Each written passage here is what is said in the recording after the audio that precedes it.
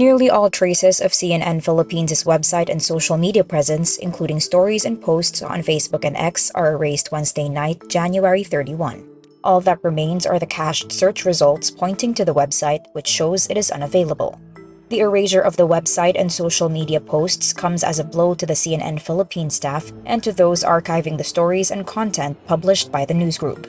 Lara Tan, former digital executive producer, posts on X, 9 years of working for CNN Philippines started and ended on the website and our social media pages. In the end, it's not just us, the employees, who lose out, but also the people. The closure comes after what it called, quote, significant financial losses. Meantime, Manny V. Pangilinan's TV5 launches RPTV on Channel 9, which used to be CNN Philippines' channel on Free TV.